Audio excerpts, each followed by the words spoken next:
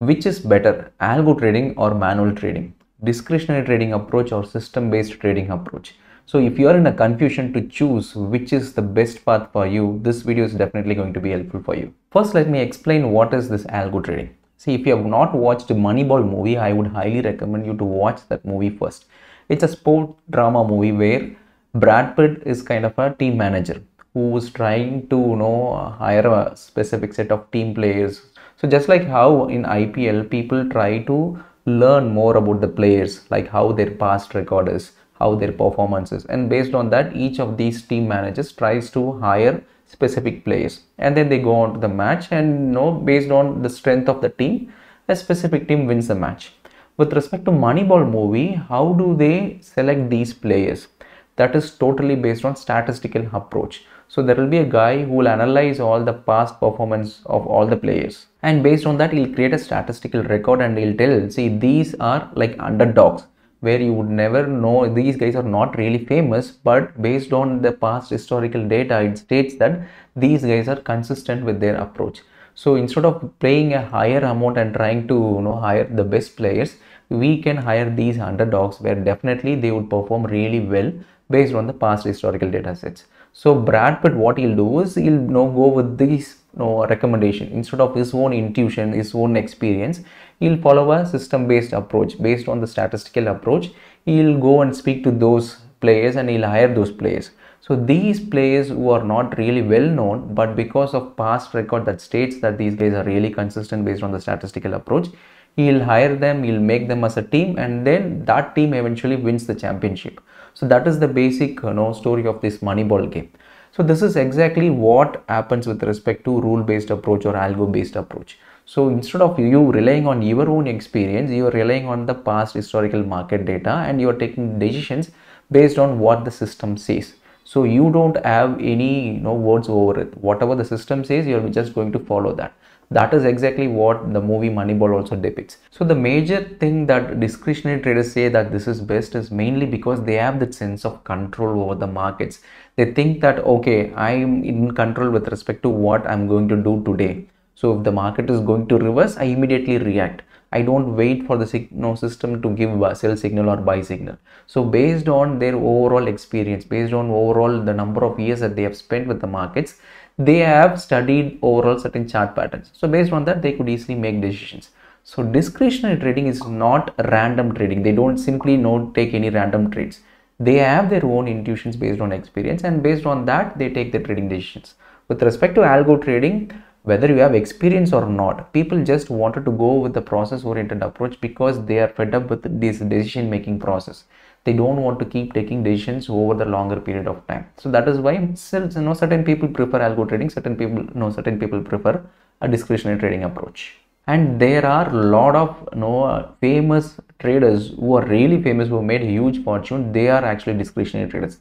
Let me show you, what are some of the top 3 traders who are discretionary traders and what is their actual net worth. Paul Tudor Jones is one of a famous trader. He is also a discretionary based trader where he has a total net worth of almost 810 crores US dollars.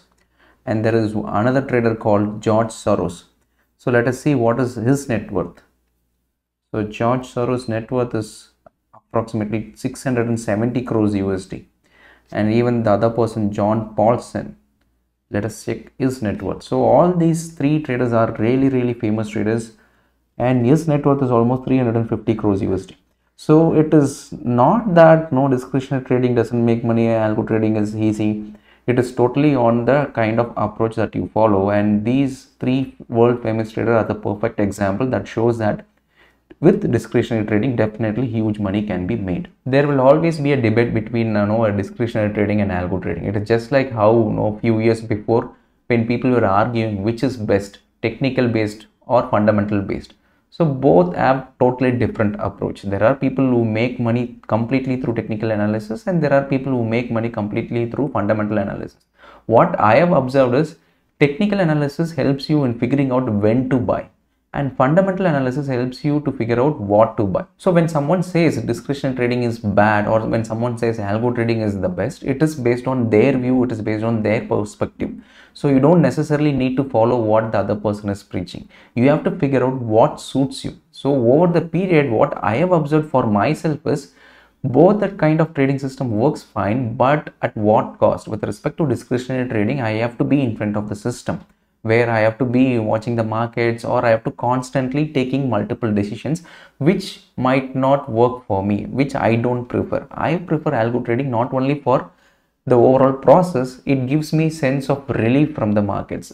I'm not a person who love trading. I love making money through trading, but I don't love sitting in front of the system from 9 o'clock to 3 o'clock, making multiple decisions, placing multiple orders. No, I don't want to do that. I'm okay with whatever the money that I could make with respect to algo trading, because I need to have life outside of trading. I wanted to travel to a lot of places. I want to meet a lot of people, and I wanted to pursue certain things like learning keyboards or learning dancing, going to gym.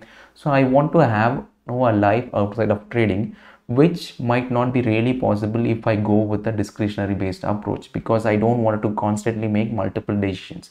So you need to ask yourself what suits you. See, if you have 100 crores in your hand currently, would you do what you are currently doing? You ask yourself. So everybody is into the markets to make money, right? And they tend to think that at one point of time, once I make huge money, I'll travel around the world, I'll do this, I'll do that, blah blah blah, everything. But what I have observed in my own personal experience is you don't really need to make tons of money to do what you really love to do. So with respect to myself, I really like traveling to multiple places, and I've been doing that for the last 15 years. Even from my Infosys days, even if I'm making 10,000 per month, I used to travel because I never felt travel is luxurious. I thought it is necessity.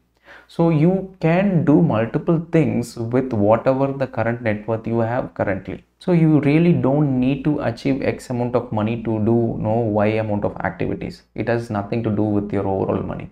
With whatever the current money or income that you're earning, still you can pursue with what you really like to do.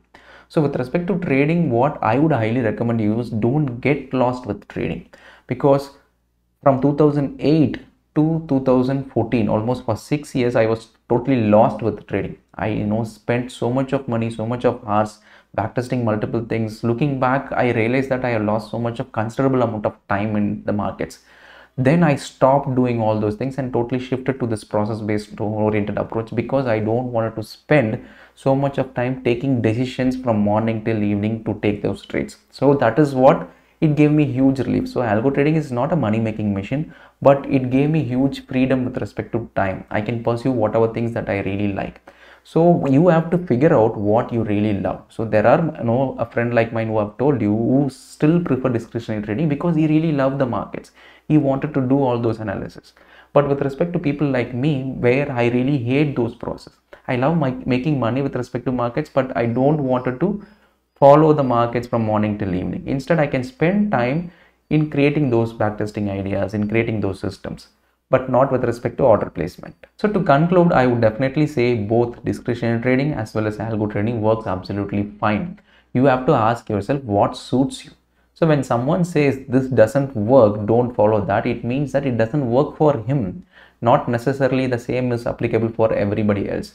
So when someone says such kind of things, you can just ignore and ask yourself whether, okay, I can take this or not. Will it work for me or not? If it works, you continue to focus on that. If it doesn't work, find the one which is suitable for you and follow that. So that is what I want to convey in this video. I'll see you guys next week with another topic. Bye.